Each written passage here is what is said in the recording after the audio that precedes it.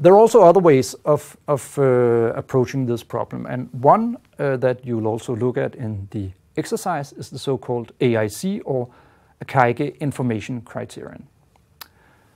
Akaike Information Criterion is a method that's based in information theory and that uses a slightly different philosophical approach that's more similar maybe to Bayesian statistics than it is to classical statistics with p-values.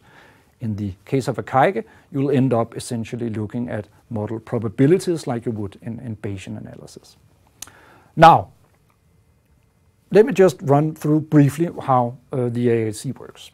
First, when you have a probabilistic model of some system that you're analyzing, then that means that you're able to compute the probability for any possible outcome, for any possible data set. In the case of, for instance, tossing a coin 10 times, then if you have a probabilistic model of that, then for a given set of parameters, you should be able to compute the probability of getting 0 hits, 1 hit, 2, up to 10 hits, if you've tossed it 10 times, for instance. If you have a phylogenetic problem, then as we've seen, having a probabilistic model of that allows you to compute the probability of any given alignment. For instance, for the Jukes and Cantor model. Okay? For given parameters in the Jukes and Cantor model, a given tree, given branch lengths, etc., you can compute the probability of any possible alignment, of any possible data set. So this means that having a probabilistic model of some, say, biological system means that you have defined a probability distribution actually over the possible data sets, over the possible outcomes. Now, there's something called the Kullback-Leibler divergence or Kullback-Leibler distance that's used sometimes in information theory. It's a very central measure. This is a way, essentially, or one interpretation of the Kullback-Leibler divergence is that it's a measure of the distance between probability distributions. In the case of discrete probability distributions, there's a very simple formula for it here. You just run through every possible value in your of your data set, take for each of them the probability for that index of the distribution P and the same value for Q, and compute this very simple formula. This will tell you the distance between the distributions. If the distributions are identical, this distance will be 0. The more different they are, the larger the distance will be. Now, since a probabilistic model essentially is the same as having a probabilistic model over some system is essentially the same as having defined a probability distribution over possible data sets, then one approach to finding a good model for some data, a good description of reality, would be to find the model that most closely approximates reality, and as we can see from the definition of Kullback-Leibler divergence here, that would mean finding a model that has the smallest Kullback-Leibler distance from the true probability distribution. Okay? I've tried to indicate it on the slide that we have here. So in this, using the histogram, I've shown in some imaginary example, I've shown the probabilities of different possible data sets as the histogram. That's reality. That's how the world really looks. Then I've shown in blue lines, I've tried to sketch 3 different possible models that we try to approximate that reality, that we try to explain this reality. Okay? Q1, Q2, and Q3.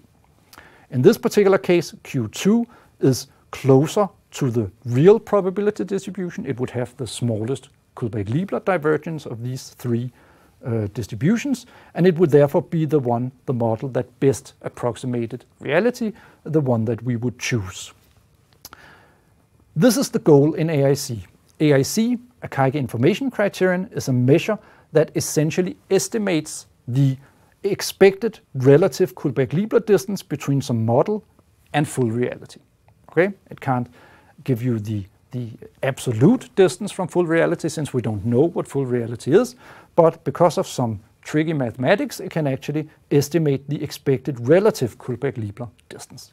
And this means that if we use AIC to estimate this Kullback-Leibler, this relative Kullback-Leibler distance from full reality for a set of different models, then we can pick the model that has the smallest of these relative distances. That would be the best model in a set of models that we're comparing. As it turns out, that estimate is actually extremely simple to compute. It has this very simple equation that I've shown at the bottom of the slide. The AIC for a given model is minus 2 times the logarithm of the likelihood of the fitted model, the maximum likelihood of the model, plus 2 times the number of free parameters. So you can see that as you get more parameters, as k increases, you would get a larger and larger value of AIC. As the logarithm increases, you would get a smaller and smaller value of AIC. So in this case, smaller AIC values are better. The larger the likelihood, the smaller the AIC. The smaller the number of parameters, the smaller the AIC. So in this way, AIC takes into account both the fit and the number of parameters. And it actually, because of the math I just sort of suggested intuitively here, what this is about, this measure is not just taken out of thin air, it's actually an estimate of this Kullback-Leibler divergence.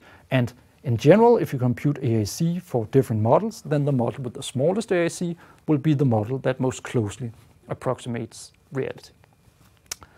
This means that if you want to do model selection in the Akaike information criterion paradigm, you would do it as follows.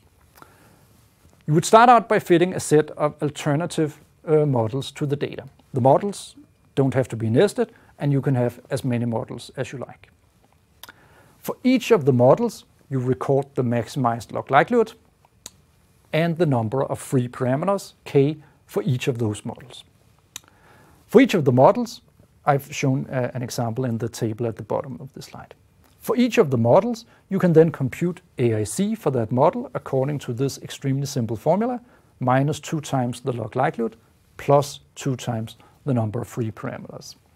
This gives you an AIC value, and you can then sort them based on AIC, with the smallest AIC values being the best ones. In this particular example, I've tried different substitution models, and it turns out that this particular model called TVM plus I plus G is the best of the investigated models. However, you can actually do it better than that, because it turns out that not only is AIC a measure or an estimate of the expected relative Kullback-Leibler divergence between a model and reality, you can actually also take a set of AIC values and from them compute something that are very much like Bayesian model probabilities, ways of quantifying how much belief we have in the different possible models being the best model. It's done in a reasonably simple manner, and you'll get the opportunity to actually do this in an exercise also. First, for each model, you compute what we call the delta AIC value for that model. The delta AIC value is simply the AIC value of the model minus the minimal AIC value. So in the case I've shown in the table here, the minimal AIC value is the one on the top. So the delta AIC value for the best model will by definition be 0. The delta AIC value for the second best would be about 1.3.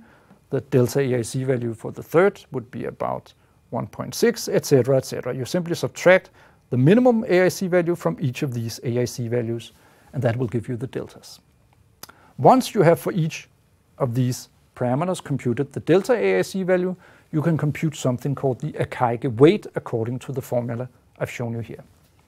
The idea is that you first, for each of your models, compute minus 0.5 times the delta AIC value and take the exp, the exponential function of that. Once you've computed that for each of your models, you sum up all of those terms.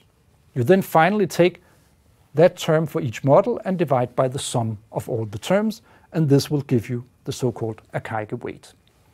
As it turns out, and these are numbers that will sum to 1 by definition, it turns out that the Akaike weight can actually be interpreted as the probability that any given model is the best one in the Kullback-Leibler sense, given the data that we have and given the initial set of models. So given the models that we've looked at here, there's a 45% chance that this is the best model, there's a 23% chance this is the best model, etc., etc.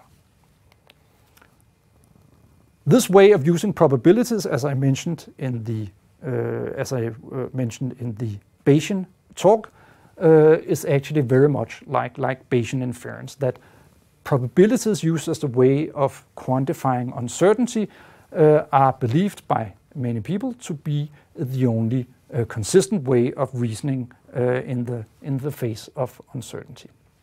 I won't go into that again. I'm just mentioning that there's a connection to Bayesian statistics here.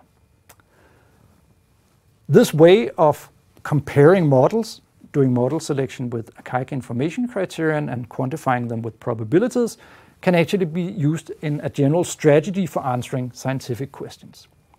The idea would be that you start out by constructing some comprehensive set of plausible alternative models that, or hypotheses that account for how the system that you're analyzing works. You wouldn't want to make too many, just based on your scientific knowledge, you would construct a set of plausible alternatives. Each of those models would have to be phrased in the form of mathematical models. You would then assess evidence for all of your hypotheses by computing model probabilities, for instance, according to this AIC method I just showed you. Based on that, you can make conclusions. You can say, okay, this is, for instance, the best model, or you can say, okay, it appears that all the best models have a parameter for gamma distributed rates, or whatever other aspect you're looking at. You can see that this is quite different from null hypothesis testing, where you typically assess the fit of only the null model, which is incidentally a single implausible model that you don't believe is true. But don't get me started on that particular aspect here. If you use model probabilities to assess how much belief you have in different possible hypotheses, you can actually use it for something very interesting called multi-model inference. If you want, for instance, to make predictions from a model, like the example I showed at the start of this talk, then you can make much more robust predictions by explicitly taking into account a weighted average of the predictions that are made by a range of different models, where the weight would be simply the model probability. You can also use model averaging. If you have some parameter that's present in more than one of your investigated models, for instance, the gamma shape parameter in the case of phylogeny, then you can make a much more reliable estimate by averaging across all your models, again using the model probabilities as weights. Finally, you can actually use this as a direct way, as I also suggested, of finding the relative importance of parameters. If you have, say, 20 different substitution models and 5 of them have a parameter for transitions and the rest don't, then you can add up the probabilities of those models that do have that parameter, and that will give you a relative importance of that particular parameter, which you can then use to make conclusions about your system. Let's take an example just to make this more concrete. So let's say that we have an alignment, a DNA alignment, and we're considering which of these two hypotheses best describe how the sequences have been evolving. In one case, we have the hypothesis that they've been evolving according to the Jukes and Cantor model, the model where all substitution rates are the same and where all nucleotides have the same frequency. This model, in one way of phrasing it, has one free parameter, the substitution rate. As an alternative, let's consider the Kimura two-parameter model. This model has two different substitution rates. It also assumes that all nucleotides have the same frequency, but it has two different substitution rates, transitions and transversions. In this way of phrasing it, we would say this model has two free parameters, so it has one more than the other model. Now, let's say that we fit both of these models to a particular alignment and we get the following log likelihood values. The Jukes and Cantor model has a log likelihood of minus 2034.3. Note these are negative numbers because probabilities are always between 0 and 1, and the logarithm of a number that's less than 1 is negative, so log likelihoods are always negative. Let's say K2P, the Kimura two-parameter model, has a slightly larger likelihood, namely a log of minus 2026.2. So that's larger than the Jukes and Cantor model had. We would now assess evidence for the different models by computing model probabilities. We would do that by first computing the AIC value.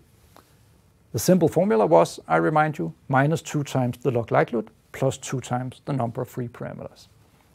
In the case of Jukes and Cantor, that's minus 2 times minus 2034.3 plus 2 times 1, because that model had one free parameter, for a total of 4070.6. In the case of K2P, the AIC would be minus 2 times the minus 2026.2, plus 2 times 2, it had 2 parameters, which would give us 4056.4. So according to the AIC, K2P is the better model. It has the smallest AIC. We would now compute the delta AICs. That's simply the AIC of the model minus the smallest AIC. So in the case of K2P, since that has the smallest AIC, it has a delta value of 0. In the case of Jukes and Cantor, it has an AIC delta value of 14. The AIC of JC is about 14.2 larger than the AIC of K2P. Once we have the delta AICs, we can compute model probabilities according to this equation. First, for each of the models, we compute the exponential function of minus 0.5 times the delta AIC. In the case of Jukes and Cantor, that amounts to 0.000825. In the case of K2P, since the delta AIC value is 0, it's the exp of 0, which is 1. Secondly, we take the sum of those terms. That is, in this case, 1.000825. Finally, to compute model probabilities, we take each of these terms and divide them by the sum.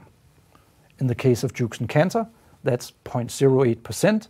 In the case of K2P, that's 99.92%. This means that K2P is very strongly supported. Our degree of belief in this model is much greater than our degree of belief in Jukes and Cantor. In fact, it's about 1250 times stronger. If we take this value and divide by that value, we can see how many times more likely this one is. This is what we would call the odds. So this way of using probabilities, we can not only select the model that we believe the most in, we can also quantify how much more belief we have in it, and that's actually an extremely useful thing.